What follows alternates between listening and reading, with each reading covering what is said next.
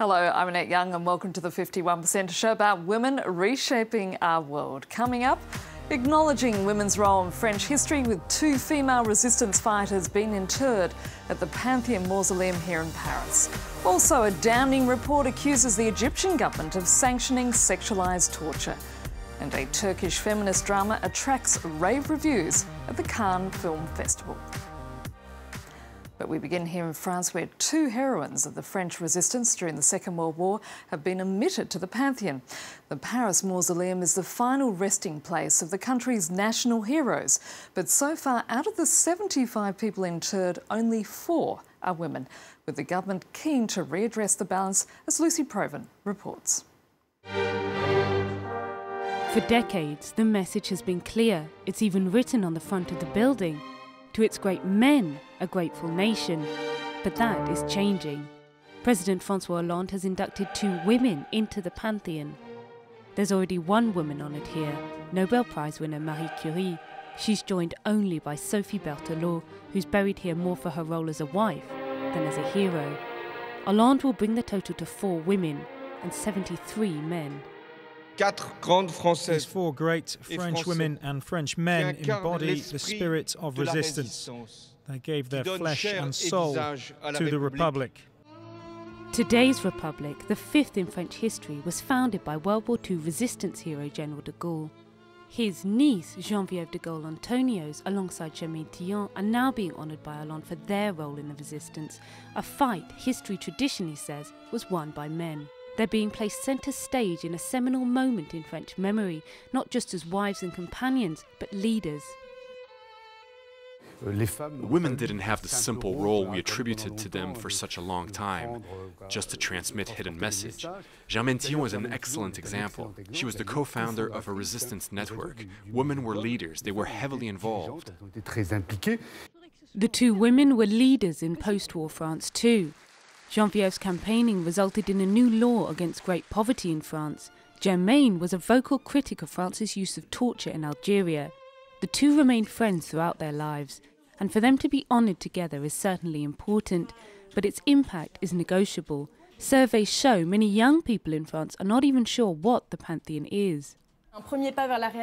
It's a very important step towards progress, but it is still insufficient.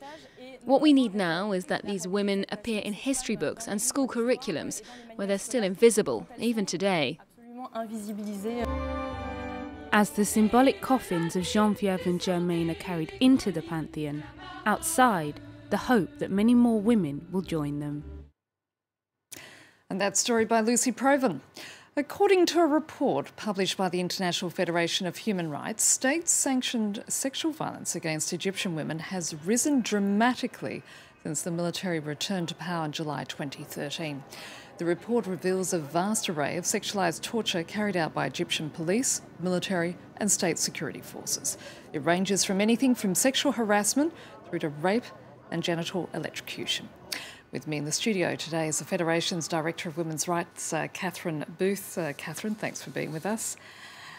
Now, because of the taboos surrounding sex in the region and its very powerful association with shame, sexual violence is very much a formidable tool of violence, isn't it? That's absolutely right. It's extremely difficult for victims of sexual violence to make complaints. There are obstacles at every step. There are, first of all, the social obstacles, the stigmatisation, perhaps there's rejection, a lot of shame linked to the shame. Of course, the question of virginity is of extreme importance. So anyone who complains of rape is openly saying that they're no longer a virgin, with all the consequences that that may have for their own lives and for their family life. And then in police stations, these complaints are often not taken seriously. People are discouraged from lodging complaints. Sometimes we've seen lawyers discourage complainants from pursuing complaints because they're worried themselves for their clients about the reprisals they might suffer. and we see very few complaints reaching the stage of prosecution and conviction of the perpetrators. But when it comes to Egypt, it seems like sexual harassment and sexual violence is a real problem there, even more so than its neighbours. I think, unfortunately, that's true. We've called it in the past an epidemic that affects Egypt and Egyptian women in particular. It cannot simply be explained by structural discrimination, cultural issues. It's certainly a different scenario in Egypt from the other countries in the region. The violence that FIDH has revealed in this report, committed by state actors, committed by those very actors who are supposed to be protecting the population, protecting women, may go some way to explain why it's so endemic in Egyptian society. But why has it become so bad under this regime? What we've seen under this regime, so is a change in tendency, a change in pattern. We saw under the previous regime, the Morsi regime, many acts of sexual assault, sexual harassment and rape against women in the public sphere, in particular women protesters in Tahrir Square and around. Committed by the perpetrators were never formally identified. There have been extremely few prosecutions, but it seems that they were committed by groups of thugs, civilians. What we've seen since the military resumed power is a surge in the number of complaints, the number of cases documented of the authorities themselves perpetrating sexual violence against women. And it's not just women who are being targeted. Absolutely. It's important to say that it's not just women who are being targeted. It appears from the evidence that we've put together that it's a tool of repression being used to stifle civil society, being used against political opponents, activists, but not only. It's being used against women generally, against students, and a particular campaign that we've seen launched since October 2013 targeting LGBT people, sexual minorities. And what can be done about it? And particularly, is there anything the international community can do about it, given that it is a very conservative society?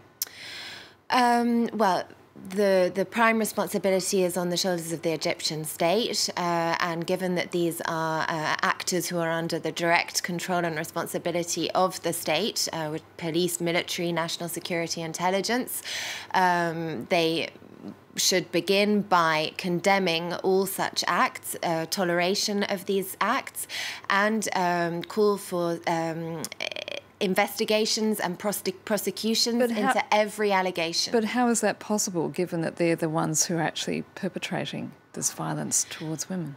Well, that's what's extremely difficult, but that's why you need a very strong political will to indicate that these acts are not tolerated, and you need proper judicial investigations into every allegation. And can the international community do anything as a result?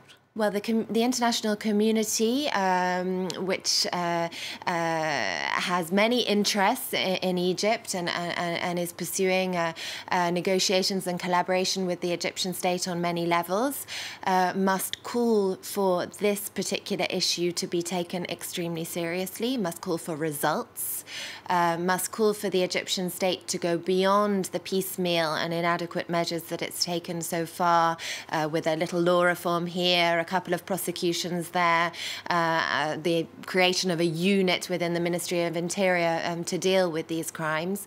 The international community must be calling for results, and that is to say those who commit such crimes must be brought to justice, and the victims must be given reparation. Catherine Booth, we're going to have to leave it there. Thank you so much. Thank you. And finally, one movie that created waves at the recent Cannes Film Festival was the Turkish feminist drama Mustang. It's set in a remote village and follows the flowering sexuality of 5 sisters and the outraged reaction of conservative villagers and family members. Aurore Dupuy has more. Babaanne ben ikini seviyorum. Eğer beni ondan başka biriyle evlendirmeye kalkarsan çığlığı basarım. Ne diyorsun sen? Mustang, or the story of 5 cheeky sisters, aged 12 to 16. They rebel against a conservative society where men rule women. Amcam böyle görsün de sen aklın başına gelsin. They're raised by their grandmother in a remote village of Turkey. One day, an innocent game with boys turns into a scandal. Herkesin diline düşürdünüz bizi. Erkeklerin elbiselerine sürtünmüşsünüz. Anne bu kızlar bozuk çıkarsa sorumlusu sensin. The film is based on true stories, but the dialogues are pure fiction. That scene is something I've experienced myself, but when it happened to us, we looked down, we were mortified. We were accused of doing something disgusting because our crotch touched the boys' necks.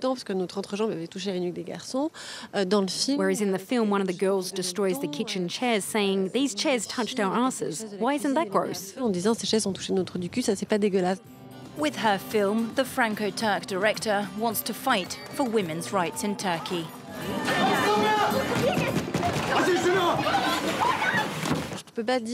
I can't say that 35 million women have the same destiny as my characters, but there are honour killings and forced marriages.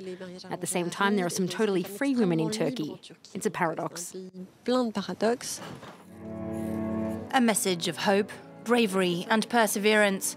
The 5 sisters represent a rebellious youth, free-spirited, like Mustang horses. And that's it for now. And if you'd like to comment on what you've just seen, you can head to our Facebook page. That's France24 51%, or do send us a tweet at _51%. And thanks for your feedback so far. And please keep those comments coming in. Until our next program, bye for now.